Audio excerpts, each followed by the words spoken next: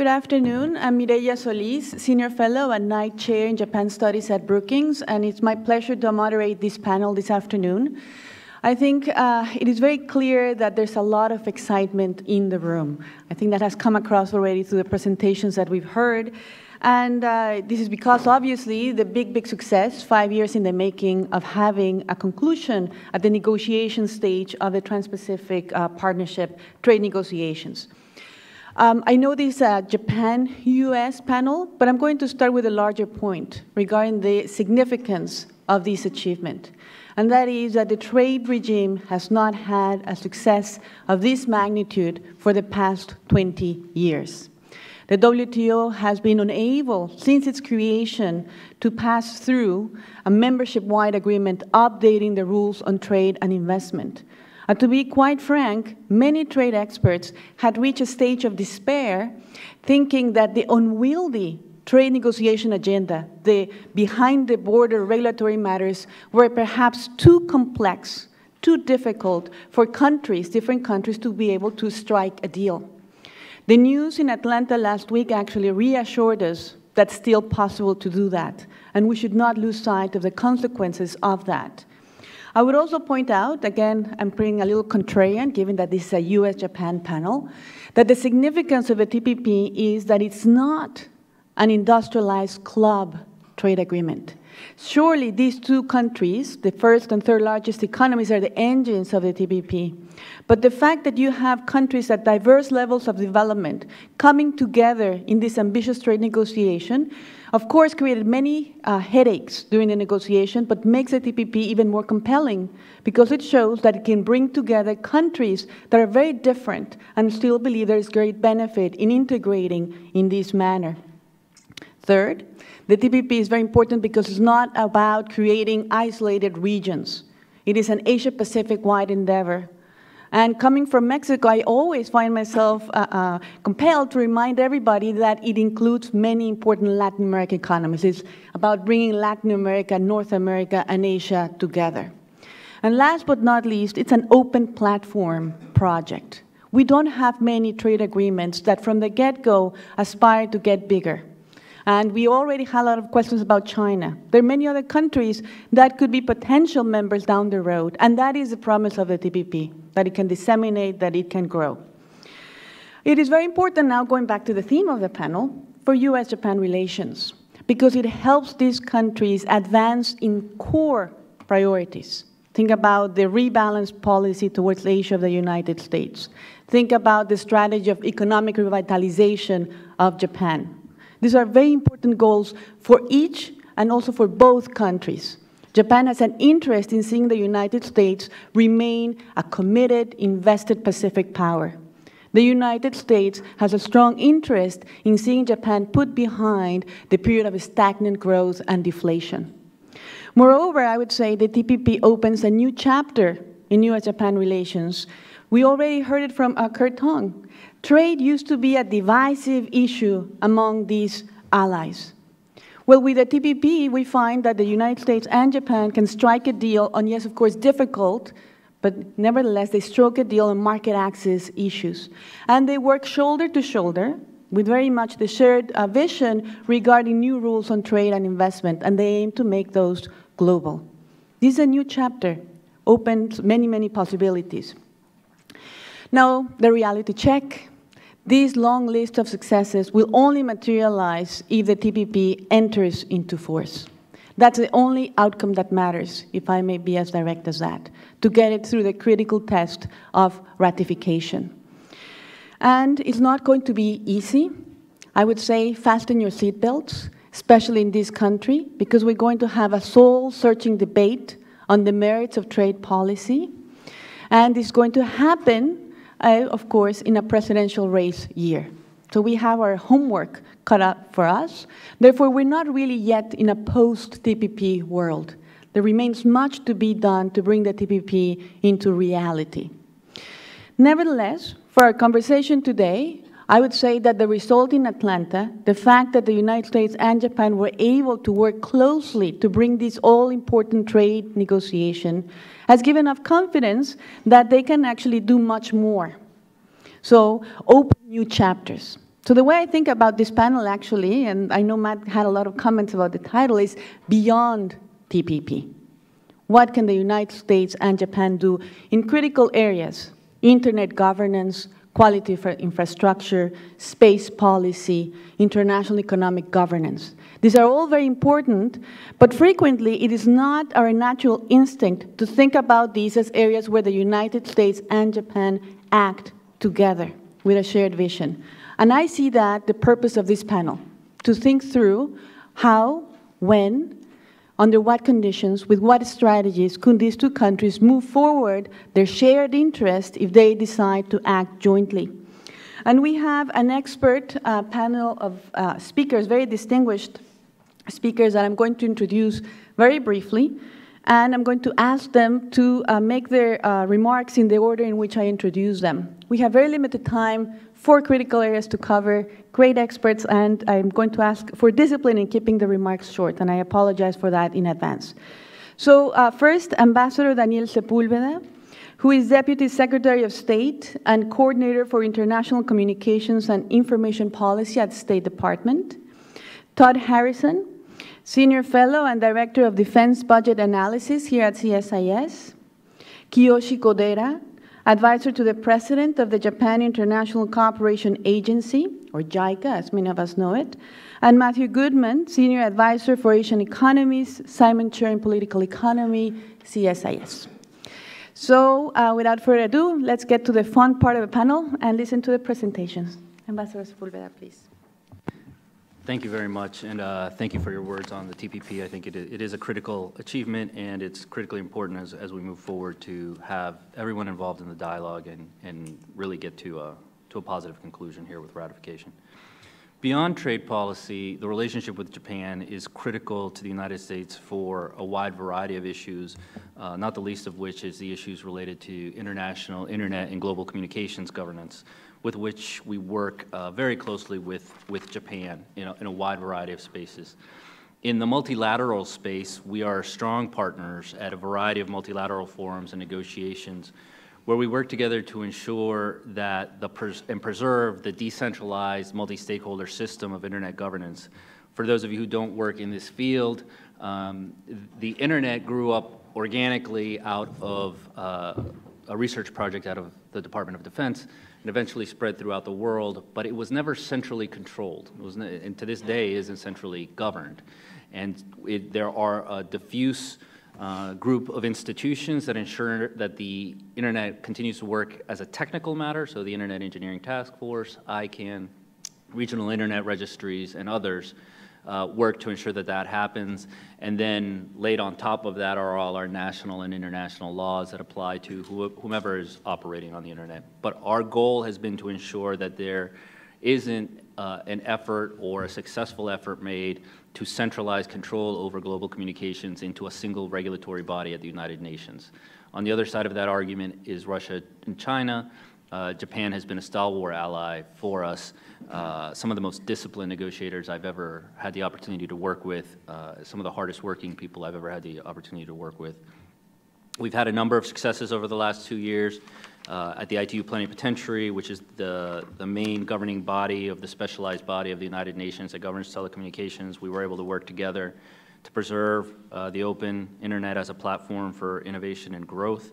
We worked together at an event called Net Mundial, which the Brazilian government brought together the developing world with the developed world across sectors, including civil society, academia, and the technology community, to reaffirm and reinstate our commitment to the multi-stakeholder process of decision-making for the internet.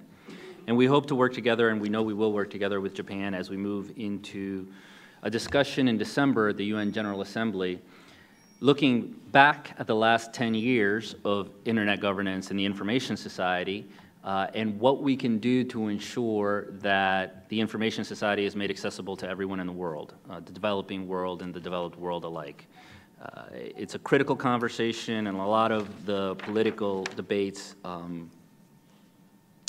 that will be brought to bear, again, will require the alliance of the United States, Japan, and others to ensure that we are promoting and preserving what we believe is the democratizing force of the internet. As we move forward, the government of Japan is hosting the G7 in 2016, and they will host a G7 ICT ministerial, and we're working closely with them on that initiative. We're also working closely with them on an initiative just recently announced by the Secretary of State, John Kerry, called Global Connect. And Global Connect will be an effort across across stakeholders, across governments, NGOs, development banks, and everyone working in the space to try to connect people to the internet, to add 1.5 billion more people to the internet by 2020. As you know, today there are 3.2 billion people connected to the global platform, which means that there are 3 to 4 billion people who are not. And the degree to which we are able to continue to preserve commitment of the world to having an open and flat internet, which has the freedom of expression, freedom of association, and freedom of creation and commerce underpinnings that exist today, is to ensure that everyone gets connected to the platform. It's in our interest and it's in their interest, and I'm very happy to say that the Secretary has taken personal lead on this issue, and Undersecretary Novelli as well is working on it very diligently. So with that, I will actually just turn over the mic. Again, I want to reemphasize that we've had many negotiations over the last 2 years where there are really only a couple of people awake at the end of it. I mean, where we go late into the night conducting negotiations, and people who don't leave the table are the Japanese. The United States doesn't leave the table either. You're not going to exhaust us into consensus. And you can't do that to the Japanese either, and we very much appreciated their alliance and hard work. Thank you very much. Thank you for having me. I feel kind of like the outlier on this panel because I'm not an expert in foreign policy or economics or trade. But what I came to talk about is space and how our global economy, not just the U.S. economy or the Japanese economy, but indeed the global economy, is increasingly dependent on satellite-based, space-based capabilities. Everything from satellite imagery that's used for environmental monitoring, for farmers understanding how their crops are doing, where they need to water their fields. Of course, there's satellite communications that allow us to span the Pacific Ocean and all the way around the world, and satellite-based navigation and timing, and we're all more dependent on that than I think we even realize. I would not have made it here on time today were it not for satellite-based navigation, which makes things like Uber possible, which safely delivered me here a few minutes ago. And we've all got space-based capabilities in our pocket or purse today. And so much of what we do, we may not realize it, is dependent on space-based capabilities. Even large parts of the internet, the timing that they rely on, the common precision timing, comes from space-based capabilities, GPS. And as we have this increasing dependence on space, it also creates a growing vulnerability, an economic vulnerability, but also a security vulnerability. There are a number of risks to space systems. Of course, when we think about risks to our space systems, I have a military background. My mind, of course, immediately turns to military type risks, such as attacks against our space systems. It's easy to think about attacks as being kinetic, as shooting down a satellite, something to that effect, but kinetic attacks are not the only risk. There are also non-kinetic forms of attack, cyber intrusions, electronic attacks, things like jamming that can disrupt our space-based capabilities. But it's not just intentional risk, intentional attacks against our system that pose a risk. It's also the threat of accidents. We have an enormous amount of space debris right now, and quite a large number of satellites as well. Today, more than 50 nations own or operate satellites. We've got about 1,265 operating satellites in orbit right now. We've got tens of thousands of pieces of debris that are large enough for us to track, and right now we can track objects that are about this size, a little bit larger than your hand. And we estimate that there are hundreds of thousands of pieces of orbital debris that are too small for us to track, but soon we'll hopefully be able to, things that are about the size of a golf ball or larger. And what that means is that any one of our satellites could be struck by some of this orbital debris, and sometimes satellites hit each other by accident. That happened back, I believe, in 2009. We had an Iridium satellite, a U.S. communications Iridium satellite, struck a defunct Russian satellite, produced an enormous amount of debris. We also had the Chinese anti-satellite test back in 2007 that also produced an enormous amount of debris. And so now we're facing a world where this shared resource, the shared economic resource of space is becoming increasingly difficult to operate in. So what can we do, and where are the opportunities here for partnership? I think between Japan and the United States, there are a number of great areas where we could partner to advance both of our interests in space. One is an improved space stewardship, and we've already made some strides in this area in terms of data sharing of objects we're tracking in space, so we can avoid collisions in the future. But I think the next step really is to go beyond just data sharing and actually launch some joint missions. The best way to track space debris is actually not on Earth. You need to be up in space where you're closer to the debris so you can see smaller items. The U.S. has a program to put space-based space surveillance satellites in geosynchronous orbit. I would love to see the U.S. and Japan collaborate on some of these systems to put space surveillance satellites in orbit together. There's also the issue of on-orbit servicing. A lot of people don't realize that the vast majority of satellites, once you launch them, you can never service them. They eventually will run out of fuel, or something else will break on the satellite and it'll cease to operate. Hopefully you've been able to move it to a parking orbit by then, but sometimes you haven't been able to.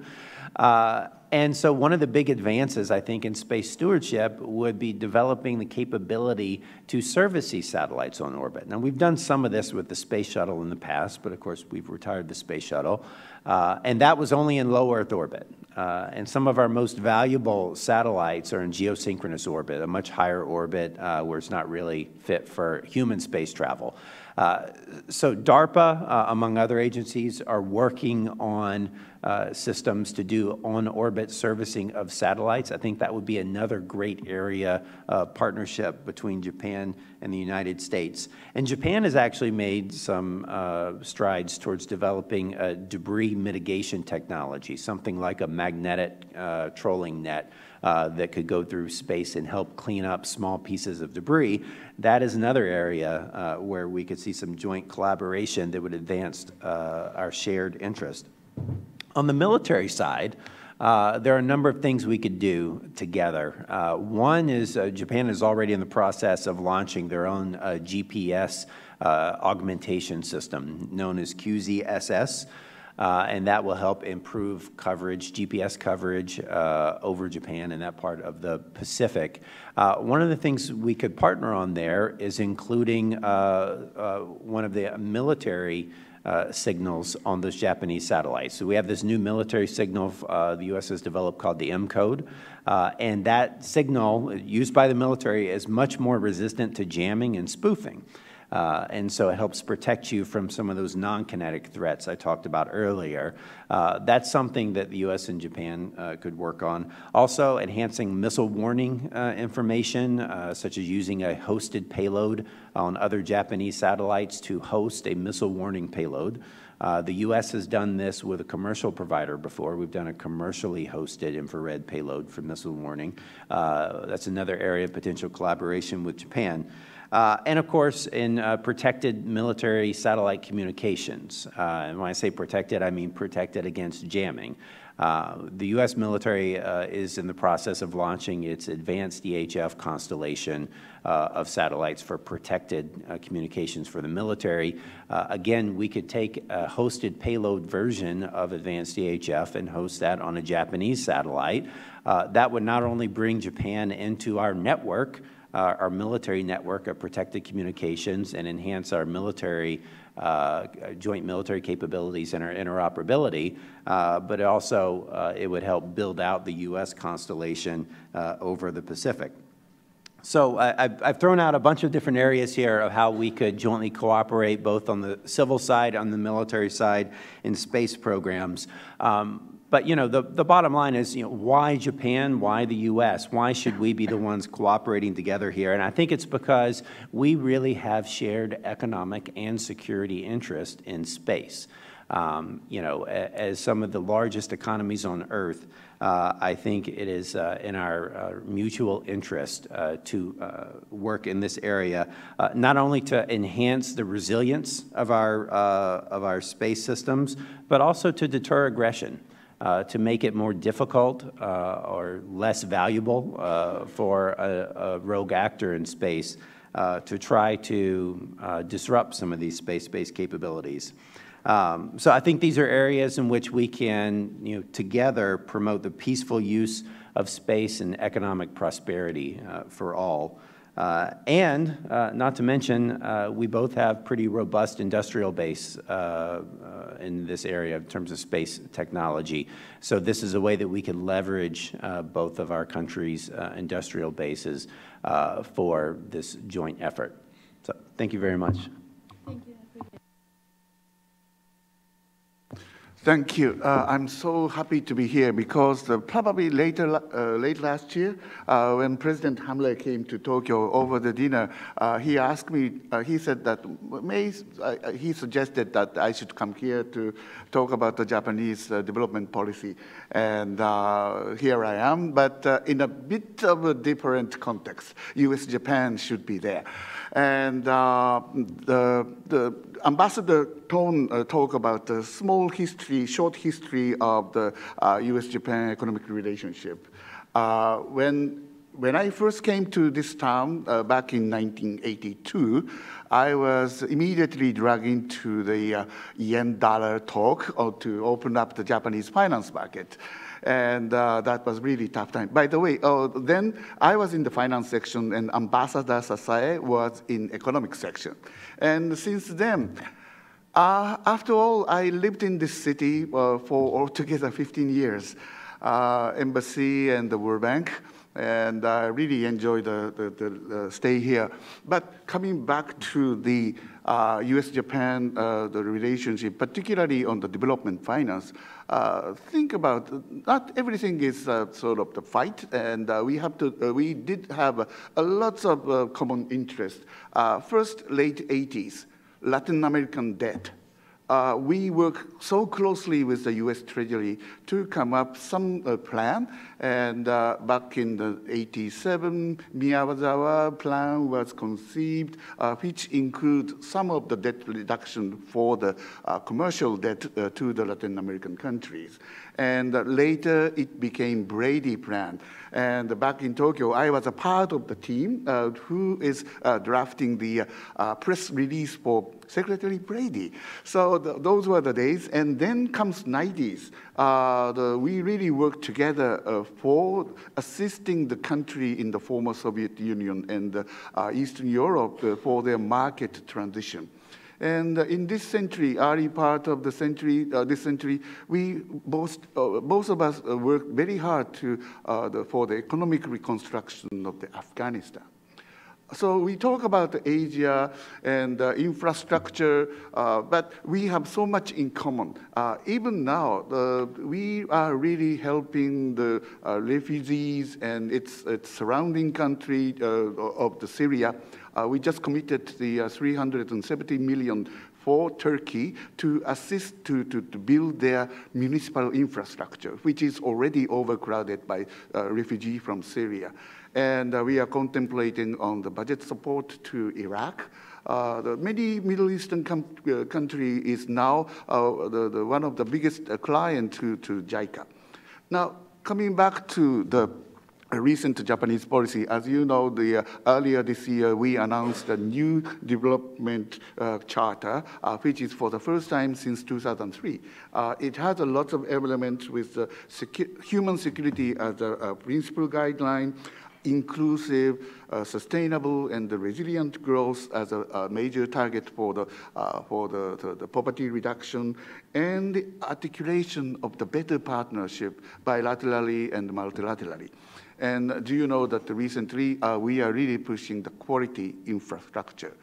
Back in May, Prime Minister Abe has announced the 110 billion package, and out of which probably JICA, JBIC will do the half of the funding, but we need a private sector. The PPP, it's still the kind of panacea, and we need a strong sort of the institutional build-up in the developing country, starting from Indonesia, Vietnam, all the way to the Latin American countries. And here we have a good the venue to collaborate more. And I know that the USAID has been doing so much the important things to improve the governance of the public utility institution in Latin America, the Asia, particularly in Central Asia. And we can combine that activity with our concessional funding. And the JICA, as of now, we commit annually 9 to 10 billion US dollar. It's huge, and it's also global. So we have lots of the complementarity role. After the TPP, I learned it at the Transit Lounge in the Toronto last Monday, and I really applaud it. This is a really good movement, and also compared to WTO negotiation, this is not just North versus South. Us, the US and Pacific, the Rim countries, including Latin America, Peru, Chile, and Vietnam, we are equal partners. This is a sort of the new sort of the ground for the cooperation, and we have to think about something more innovative. But the basic thing is that we do need better investment climate. We do need the better institution for such activities. The PPP's concept, institutional capacity in individual country needs to be strengthened. I think we can do much better. For now part, for instance, we have been working on the SOE, state-owned enterprise reform, and the non-performing loan reform in Vietnam. We are struggling, but once Vietnamese take a definitive action, this is good for every TPP participant country. So that is our role. And also, on top of the infrastructure, we have been cooperating with USAID on the global health security the issues. You saw the Ebola pandemic, but who else? What kind of disease will hit once again in many parts of the globe? And in Vietnam, we have been closely coordinating with USAID how to build up their global health alliance system. Women and the girls' education is quite important. This has been talked about when Michelle Obama came to Tokyo, and Prime Minister Abe is really putting the serious emphasis on our gender the issues. Safeguard policy on environment and the resettlement standard in many aid institutions. Early 90s, US really pushed hard to improve the guideline in the World Bank Group, and that is now became a normal standard for Japanese aid institutions' activities. And this needs to be maintained quite firmly, because we do need our project and activities going down to the real benefit of the people in the field. Life cycle cost, which is a part of the important element of the quality infrastructure. And this has been already proposed by some of the American entrepreneurs. And we really like to emphasize this life cycle cost rather than the initial the cost. And the people have to be very careful about the operation and maintenance costs for several years to come. And this also has to do with the most recent procurement reform in the World Bank Group. And the World Bank Group is now working on how we can improve the procurement policy for the value for money. But after all, in the end, I'm more of the multilateral person than the bilateral person. Japan, U.S. and Japan is first and second biggest shareholder of the IMF, World Bank, and Asian Development Bank. And we have lots of say to their governance. And Ambassador Tong talked about the Bretton Woods institution reform. And I was part of the negotiations for shifting the voting power from the developed country to developing countries, which involved 188 country negotiation back in 2010, together with the Minister Carsten from Mexico. And the changes really need to move forward. I know the Chinese colleagues' frustration not seeing the implementation of the reform in the IMF, but the World Bank already did it. We have lots of the common issues, both bilaterally and also at the multilateral sphere. Maybe I stop here and leave it to the Marshall. Thank you. Thanks very much, Kodera-san. I actually would like to use my time to ask questions of the other panelists, but I'm supposed to perform as well here today.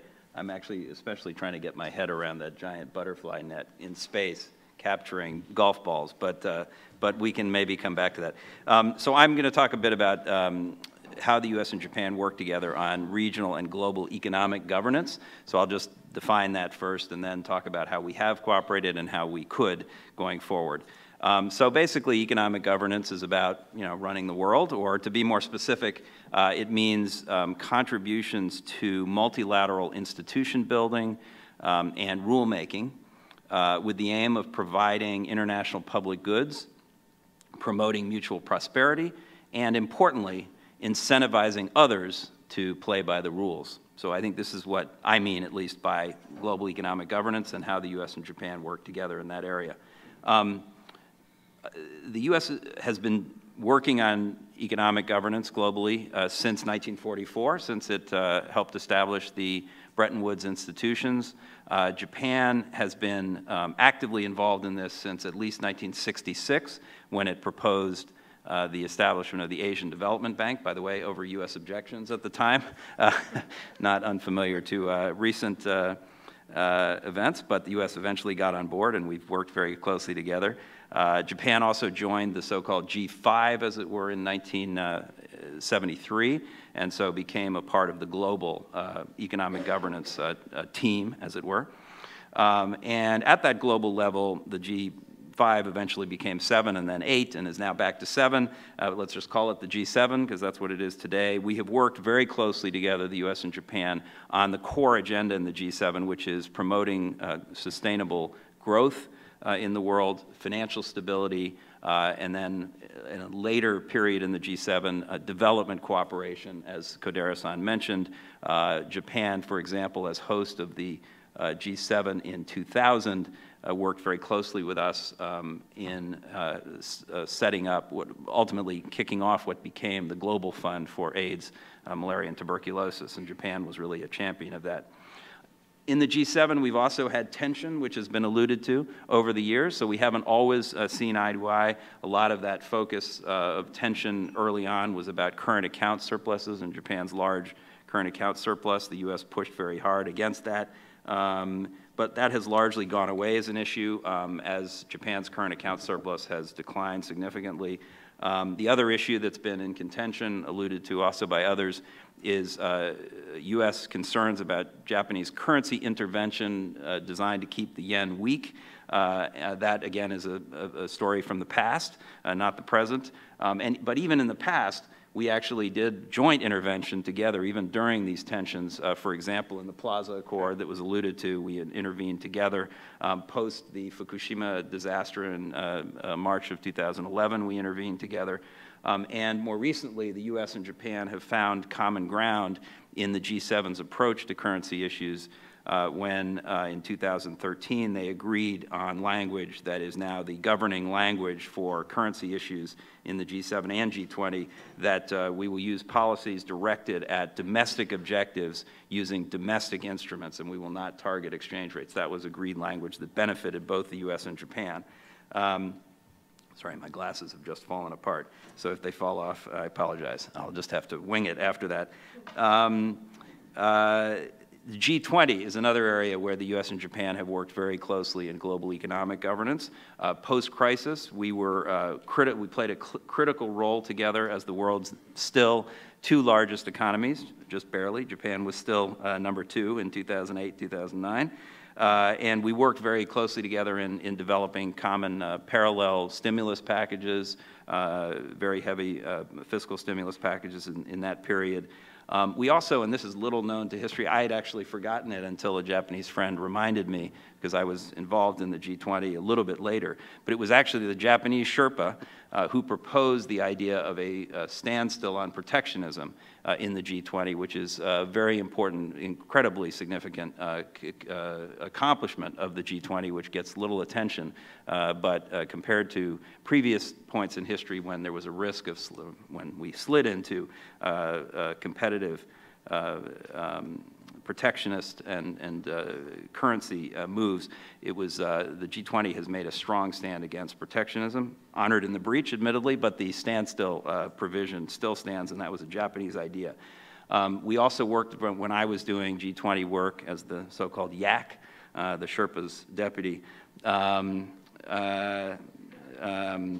an issue that came up in the G20. There was a problem with rare earths exports from China, which were being restricted, and the U.S. and Japan worked to try to get the G20 to speak about this. We didn't, in the end, succeed, but the next year or so, I think 2012, we jointly filed a case with the European Union in the WTO, and we won that case, and it led to a change in Chinese policy. So that leads into the WTO, another area where we have worked very closely together to bring China into the WTO. We were champions of that, the U.S. and Japan, and we have worked very closely on a number of issues that we can talk more about.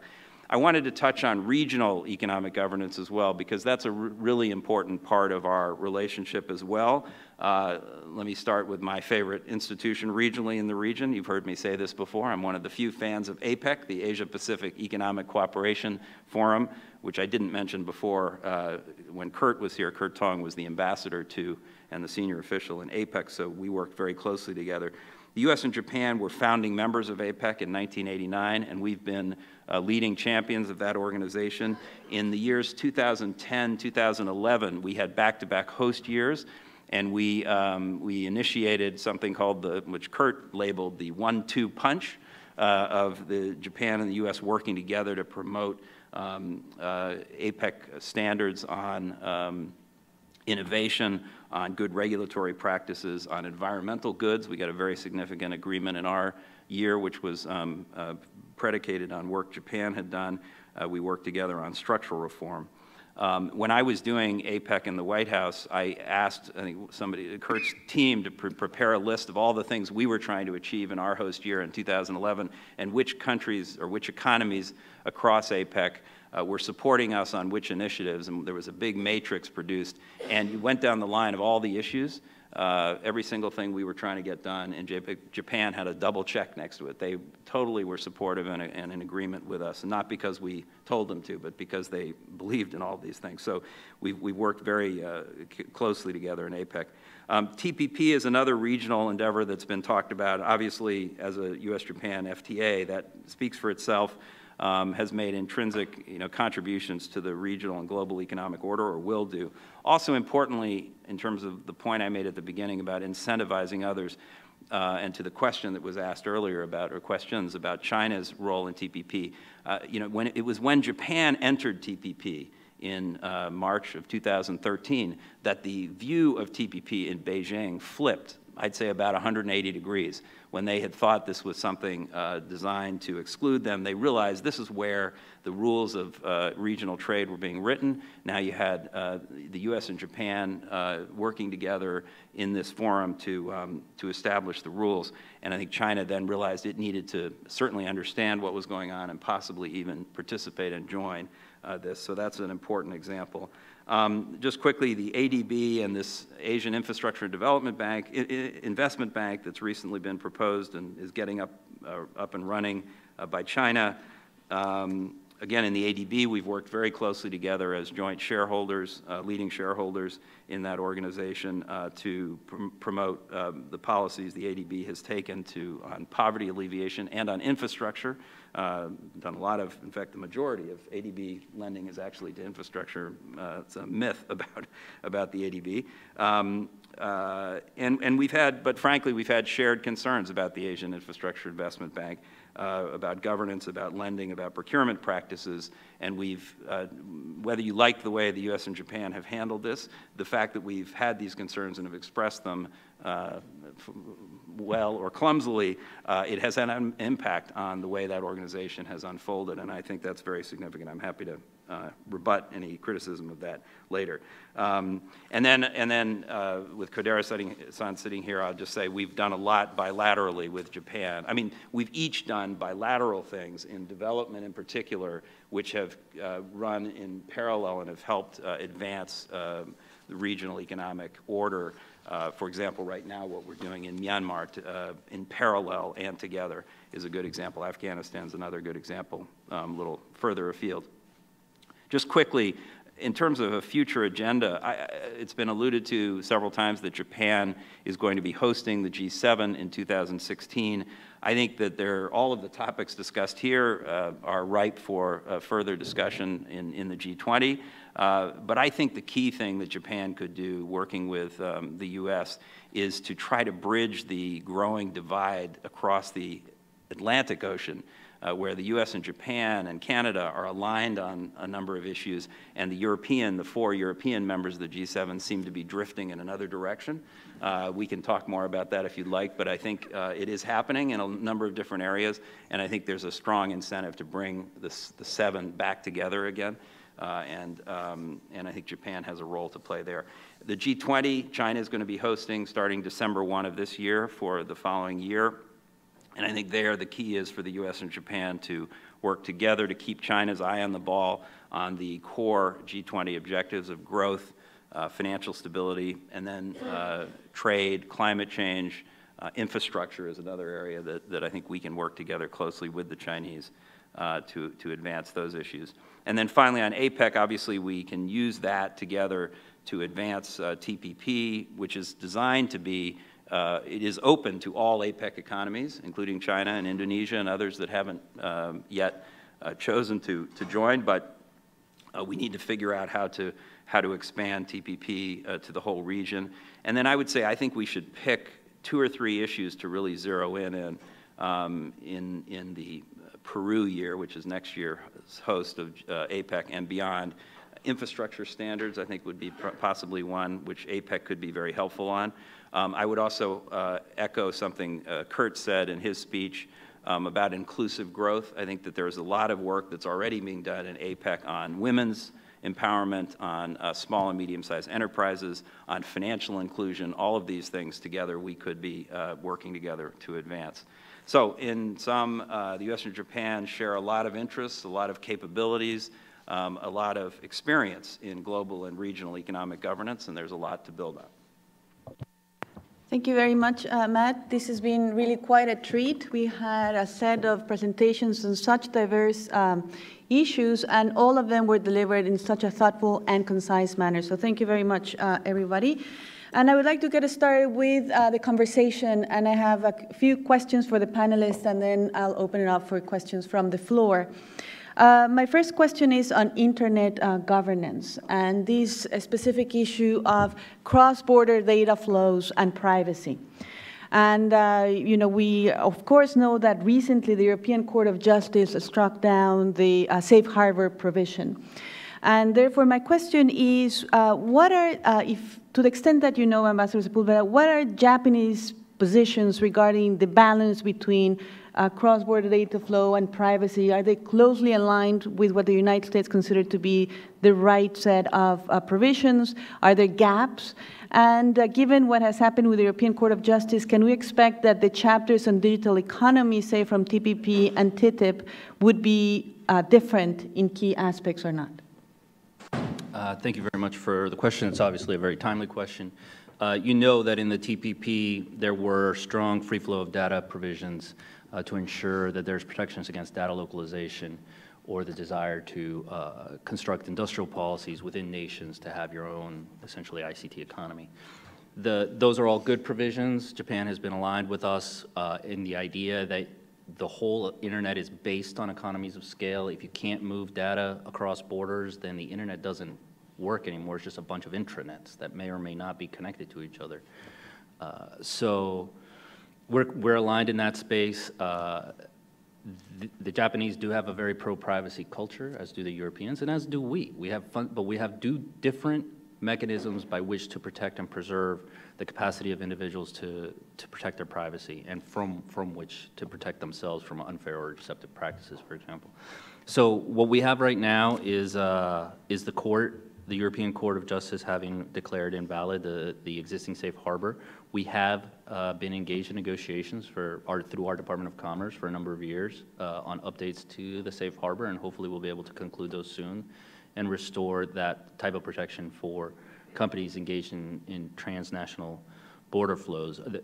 Different countries and different cultures have different perceptions of the relationship between the individual and the rest of society as it relates to privacy, and there are going to be different privacy laws around the world. The challenge for us is to ensure that regimes are interoperable. So obviously we have to respect the laws of other nations relative to how their people interact with market actors in that space.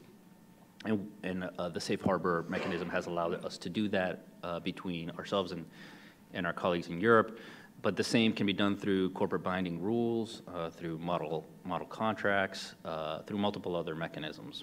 But what we have to avoid is the balkanization, the fragmentation of the internet. And on that point, I think we are all of us across the G7 are agreed, and across most of the world. Thank you very much. Now, my next question is for both Mr. Kodera and Matthew Goodman, and has to do with this theme about reforming the Bretton Woods institutions. And in particular, I'm thinking about the World Bank. We know that soon after the establishment of the AIB, I think that in a very, very nimble way, the Asian Development Bank implemented some important changes to expand its lending capacity, to streamline lending decisions, and so forth. And as Mr. Kodera was saying, well, Japan and the United States are the first and second largest shareholders in the World Bank, and there is perhaps a need to make this institution more nimble as well. So what are the prospects that there could be some change in that institution? Well, the World Bank has been working on the many area of the reforms and in the operational policy, particularly on the procurement and shareholding issue. When we had agreement in 2010, that review needs to be done this calendar year, but. There was a paper to the Development Committee last week, and it's still the starting point. And so the reform in the IMF, which was agreed late 2010, needs to be finalized and being implemented. And this is something to do with the U.S. The congressional politics, and so we have to wait and see. But the world is changing, and clearly the more role for emerging economy is expected. But at the same time, probably the World Bank and the Multilateral Development Bank really have to devote themselves how to deal with the global public goods. Climate change negotiation is coming in a month, 2 months' time. And on top of that, as Matthew talked about, we have launched the Global Health Initiative and the creation of the Global Fund. But pandemic issue is another challenge. And after Ebola, we have to come up with some the important the institution strengthening for the better, the preparedness, and at the same time, how to involve the financial institution, the banking sector, insurance, and the pandemic is the kind of the natural disaster. You never know when to come, but you can reduce the risk by pooling those risks through the financial institution. So these ideas is also cooking in the World Bank Group and the ADB. So my bottom line message is that how we can work together to come up with the good scheme idea to bringing the private sector money. I think that Kodera-san has said it very well. I'll just highlight one point, which is that after the 2010 agreement in the G20 to implement the reforms of the shares and chairs in the World Bank and IMF, the U.S. and other members of the G20 did follow through with the World Bank reforms, and that did lead to a shift in shares and chairs in the World Bank, whereas the IMF was not done, or it's every other country other than the United States has implemented that. It is stuck in the U.S. Congress, and that's a tragedy or beyond that it's stuck there. We need to get it done, and it makes a huge difference to the credibility of the United States and of the G20 that we get this done. I would say that once we do that, I think the focus should shift back on the kinds of substantive questions that Kodera-san has mentioned, because there's a big agenda and there's lots to be done. So once we've resolved the issue of how the table is set, we should get back to the agenda and the menu. My last question, so the audience can weigh in. Todd, I was blown away by all this discussion about space policy, and I appreciate very much that you made it so understandable for someone that doesn't know anything about the subject.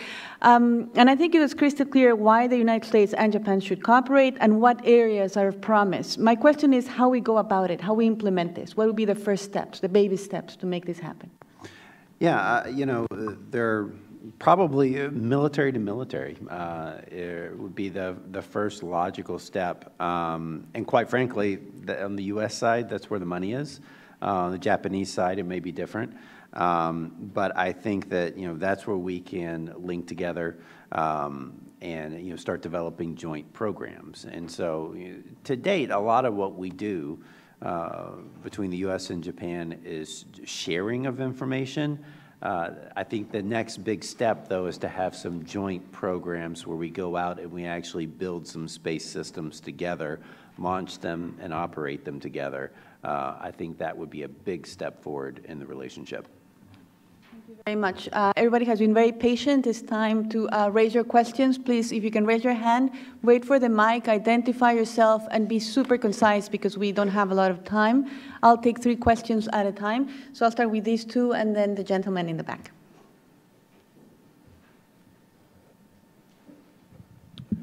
Len Bracken, Bloomberg BNA. Given your prescience, Mr. Goodman, would you speculate as to when and where the leaders will sign the TPP agreement, and when thereafter will the agreement be submitted to Congress? And then this lady. Thank you. Thank you. I'm glad that, my name is Paula Stern. I have my own consulting firm, the Stern Group.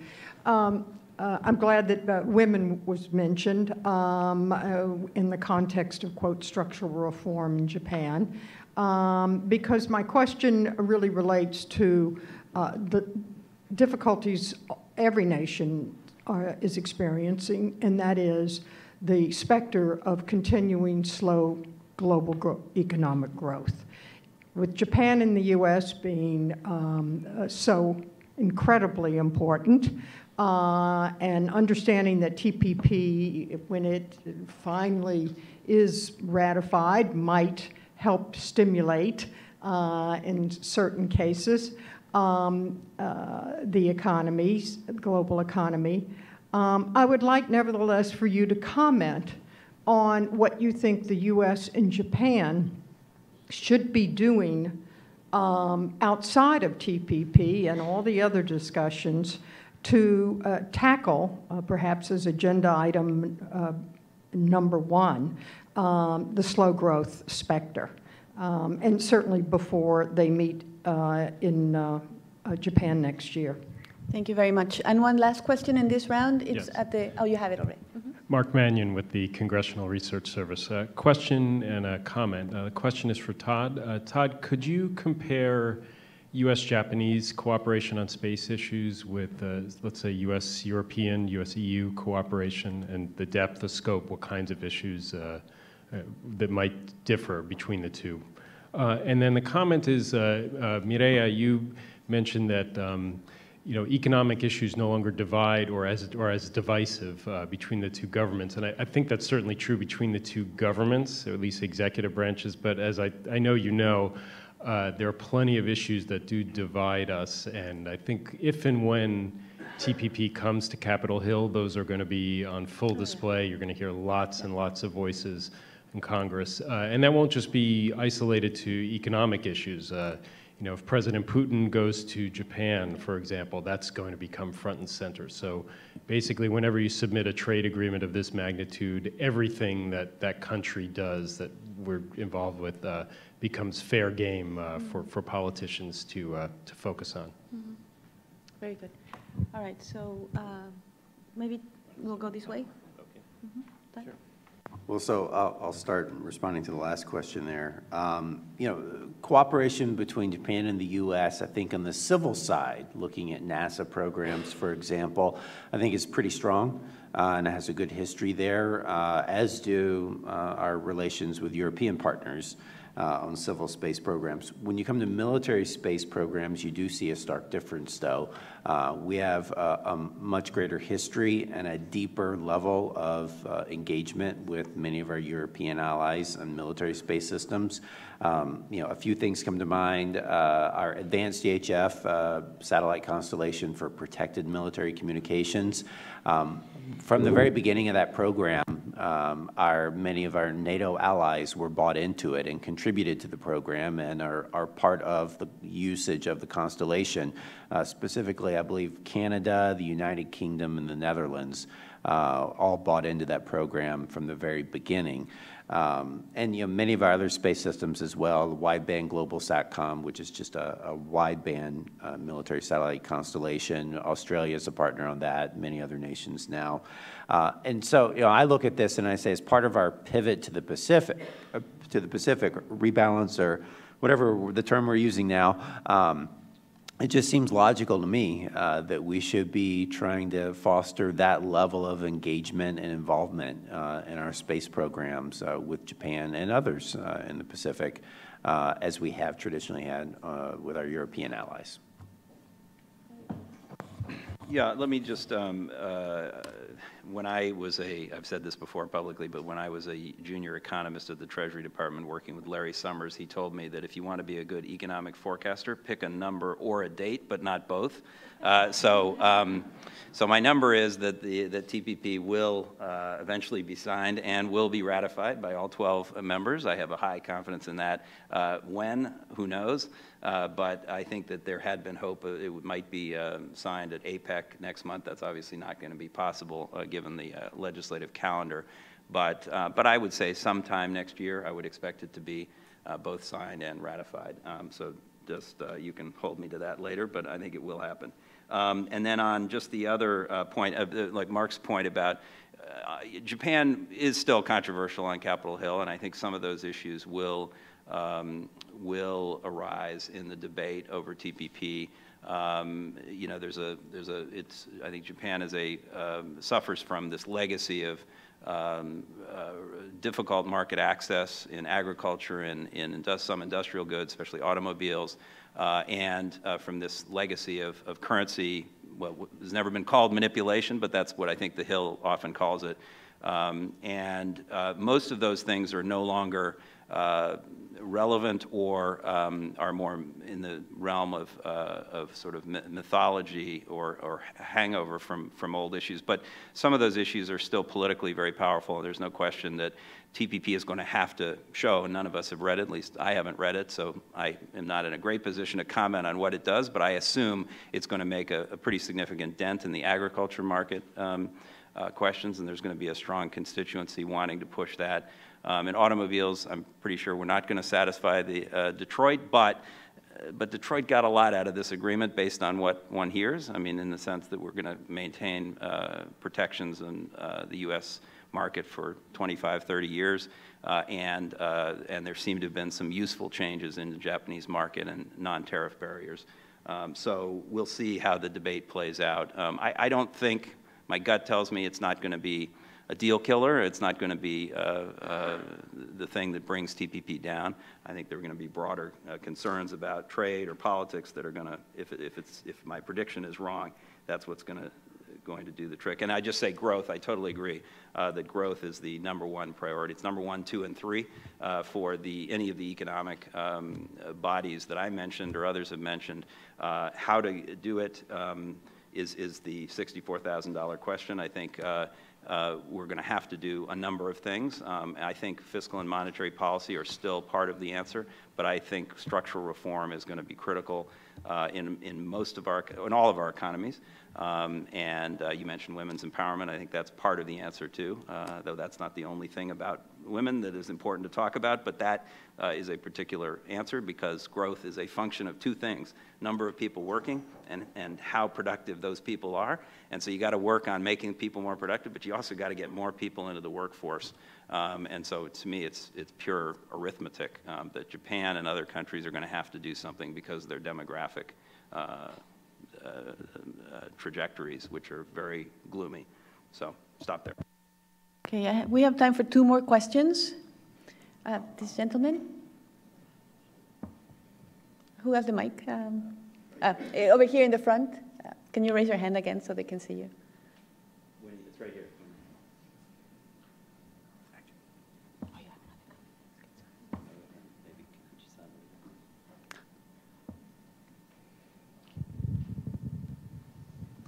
Hello, Dan Bosca, CEO IntelliWings. Just a quick question. I know TPP is really big all around the region, but how can small businesses help and promote economic cooperation and security cooperation as part of the whole TPP agreement? Mm-hmm. And then Kikuchi-san.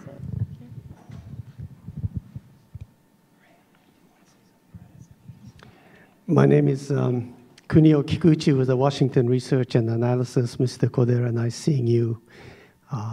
Used to be with the World Bank at the same time. And my question is this. Since Matthew won the sort of prize for saying that there are 37 agencies looking after Japan and US, and I have a computer where when I have too many things on my desktop, I get a reminder saying, do you want to eliminate some of the infrequently used icons? Now, my question is, does the TPP add a few more agencies to this list of 37? And at the same time, is there any efforts to reduce that, especially since it requires a lot of duplication of very important government officials? Thank you.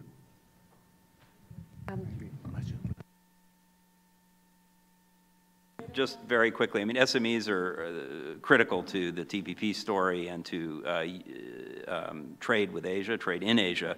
Majority of companies are SMEs, and they typically have not been as included in the story of trade, investment, and economic integration in the region. There is a chapter of TPP, as I understand it. Actually, I don't have to understand that. There definitely is a chapter on SMEs, according to the White House release. And I think that the purpose of that is to try to get SMEs more integrated into trade, investment, and supply chain channels in the region. What the specifics are, we have yet to see, but it's critically important. And all of these organizations that I've talked about have spent a lot of time trying to figure out how to get SMEs more into the conversation. 37 dialogues, I think it was, not agencies. There are probably more agencies, depending on how you define agencies in these different dialogues. But your point is still well taken. There's probably too much, and some of that clutter could be removed. But I think we could identify, each of those things is helpful, though, and probably not that expensive to run. So I don't think we have to throw things out just for the sake of saving money. I think some of these things could be useful in their own low-level way. But I think we should be choosing 4 or 5 priorities and trying to really focus our attention and resources on those issues. And some of the issues we've talked about here today are the candidates I would choose. TPP for Japan.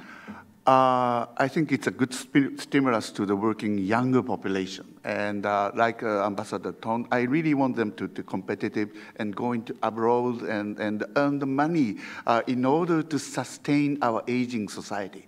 And without this, we can't sustain. We can't sustain aging, the pension system, and the medical cost. So this is a good stimulus, and I really want the younger generation to go out outside Japan. Slower growth, this is everywhere, but as long as we know the individual countries' sources of growth, we can look at it and continue to build on the quality infrastructure, and with also not losing sight of the importance of the education and the health. We are aware of all these points, and so the important dialogue among the partners, including the multilateral, bilateral, is the way to go, and we are quite committed to move this agenda forward. Thank you.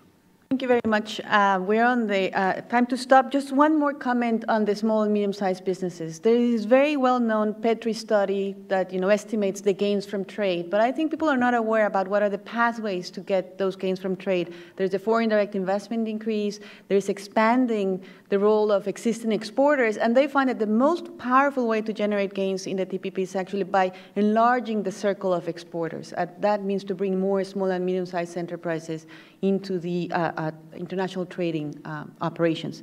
Thank you so much. This has been a wonderful discussion. Please join me in thanking all the panelists.